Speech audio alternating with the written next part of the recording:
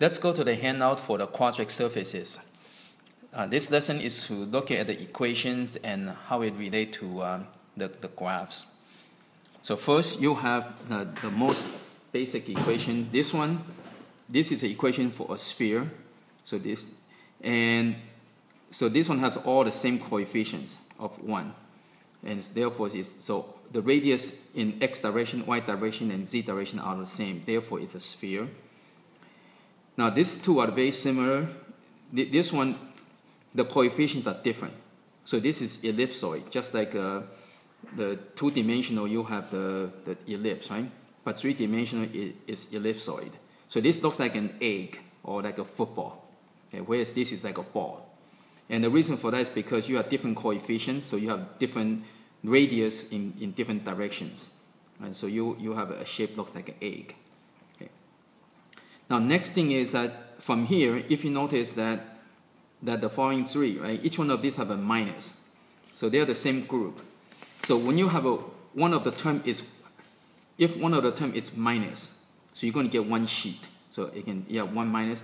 And the one that's different from the other two would be the direction of the opening. So notice this one, the z is different from the other two. So this would be, opening would open to the z direction. So this would be in the z direction. So this would be the z. Okay. Again, this is the opening. And if you have the negative on the y, then the opening would be in the y direction. So again, this is the opening of the graph. So right now this graph is for the y direction. Okay, so this graph is for this. And this one over here, if the x is negative, and it will open, the opening would be open toward the x direction. Okay, so again, the one that's different from the other, that would be the direction of the opening. And if there's one minus, then there would be one sheet. Okay, so one sheet means one piece. This whole thing is one surface. Okay. And this one over here, this is hyperboloid of two sheets. So notice there are two minuses now. Okay. So when there are two minuses, then there would be two sheets. And again, the x is different from the other two, so this would be opening to the x direction. So the variable that is different from the other two would be the directions of the opening. Okay. So like this one right now, this is opening in the y direction, so this would be for this one here. Okay. So you can notice, again, there are two minuses, therefore this is two sheets. When there's a one minus, it's one sheet. Okay. And the one that's different from the other two would be the direction of opening.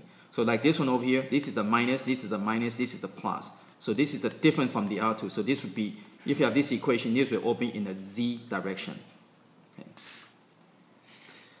And from here to here, notice that one of them has no square. So again, the one that's different is the direction of opening. So z is different from the other two. So this is opening in the z direction. Okay. And this one, the y is different from the other two, so this is opening in the y direction. So again, this picture is for this. Now, these two are very similar. The difference is that this is a square. So like this is a square. So when you move things around, when you take the square root, so you're going to get plus or minus. Okay. So again, because of a square, when you take the square root, you're going to get plus or minus. Whereas this one does not have a square, so you're going to either get positive or negative. Okay. So again, this is like the square root of that. So therefore, you only have one of that instead of two.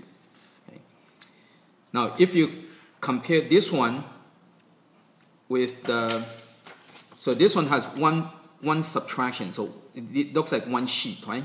So this is going to be one sheet, but the difference between the comparison between that and the one sheet is that this is equal to 0, and this is equal to 1. So when this is equal to 1, there is something in the middle.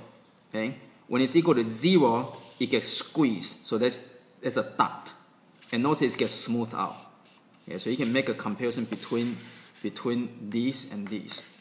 Okay, so you can edit the cone because it's equal to 0, so there's a dot over here and it gets straightened out. Okay, whereas for the one sheet, it's equal to 1. So you got some number, so you got something in the middle of the center over here. So these are certain characteristics of the equations and the surfaces. Okay, so again, to sum up, okay, this one don't have minuses, so therefore there's no opening. Therefore, every direction is closed. Therefore, it's like an egg. This over here, okay, that's 1 minus, so therefore it's one sheet. And this is different from the other, so this would be in the z direction. This is different from the other, so this being x direction. This is different from the other two, so this would be in x direction. Again, that's only 1 minus, so it's one sheet. Over here, there are 2 minuses, so this is 2 sheets. Okay? And the x is different from the other two, so this is x direction. This one, the y is different from the other two, so this is y direction. This is z is different from the other two, so this is z direction. So again, 2 minuses, 2 sheets. Okay, 2 sheets means 2 pieces, right? And this one, this would be the z is different from the other two, so this would be in z direction. This is different from the other two, so this is y direction. X is different from the other two, so this would be x direction. And this is very similar to this one over here. Again, because this has only one. This only can be either positive or negative. Therefore, only one part. Whereas over here, you can have the plus or minus because the square. When you take the square root, you get plus or minus.